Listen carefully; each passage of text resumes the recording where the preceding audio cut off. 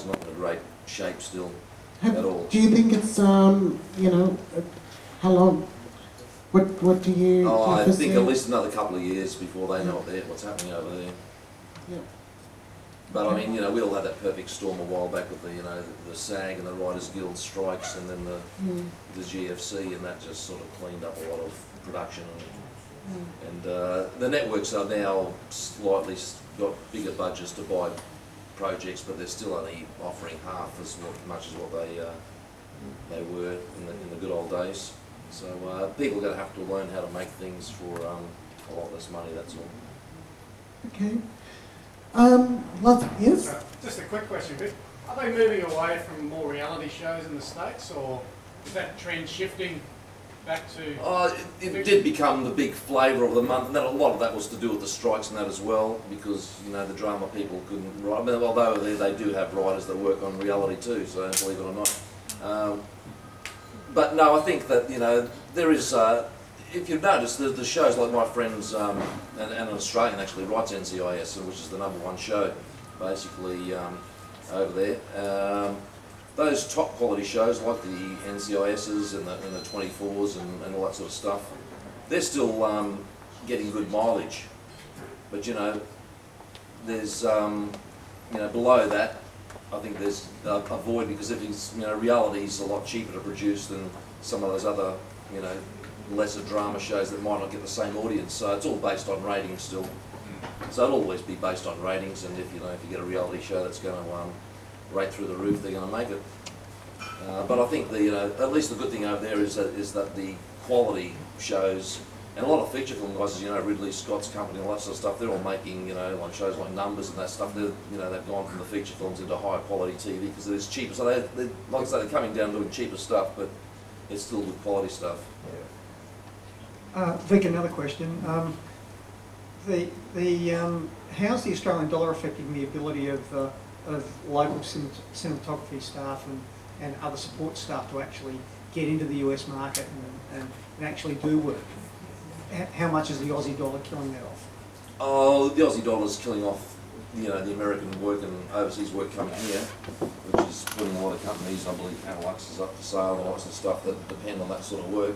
I've contracted in my business, and a lot of other people have as well. That, you know, I used to do mostly, actually I didn't do a real lot of Australian stuff at all. I mostly did American, Chinese, Japanese, a lot of international sort of films was what I had all my bread and butter, you know. Is it killing it going the other way too, for people actually going over there to work or not? I don't think so. And I mean, Australia, I mean, Phil basically, as he said, he's was the king of making all the independent films in Australia for years, and he's discovered a lot of talent, and you know, and you find that like Mel and Ryan and all these guys, they cut their teeth here with the likes of Phil, and then they go over to the States, and that's where you have to go if you want to sort of like work on the bigger films anyway. So that's just the trend, and I don't think it affects it going that way. The dollar's only affecting the business coming in at the moment. Thanks very much. Okay, I think we're done. No one else? One more? Lenny? Yeah. Okay, can you? Yeah. Okay. You got a voice. This is for Phil. Phil, when you start raising a budget, what do you do? Or who do you go to first? Well, I go to a place called A Touch of Class.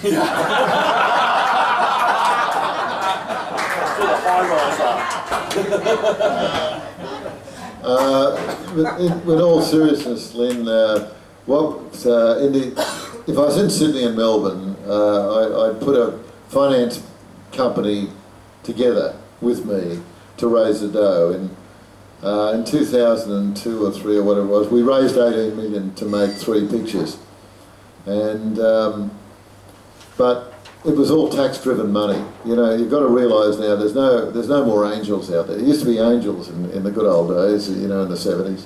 People would put $1,000, a couple of $1,000 in, but nowadays those films, because they were under $100,000, multiply it by 10, which is what they are today. There aren't those investors around, so what you've got to do is you've got to go and get yourself a DG, a distribution guarantee from a company internationally or domestically.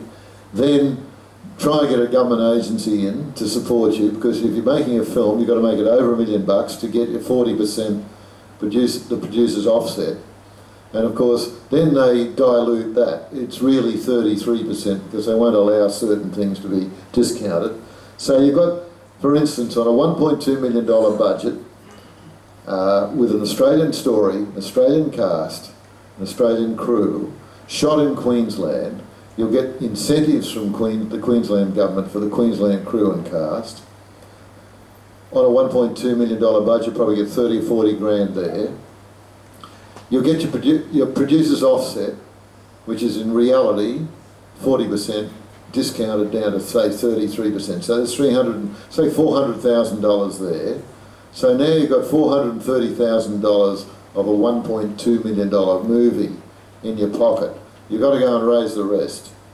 So if you can get a distributor in to perhaps put up $500,000, you'll probably get the difference by way of mates, you know, mates around the place.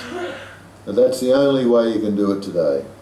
And that's a very good example of a budget shot on a $1.2 million budget shot in Australia today.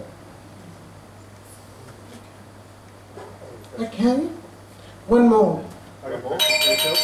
Have you ever thought about product placement? You know, like James Bond's got the Range Rover in the thing, and you know, have you thought of any avenues like that in the past? Yeah, we've got a film called The Big One. Came to me, you know, recently. Very good film, very good script. It came with a car sales company, car yard, putting up a car or two, and the writer, he was very clever. He got some dough involved. But again, it wasn't enough. But yes, every film I've made has had product placement, but not enough. I mean, it's just not enough. Top dollar, I mean, you'll always get a brewery, you'll always get a brewery in, but they just supply a grog. You know, 60 cases of grog is what's the norm. That's fine, no problem. You know, that's for me. But, yeah, product placement in Australia is a no-go, unfortunately. In America, like I remember Huggies on that Tom Selleck film, you know, the Three Men and a Baby.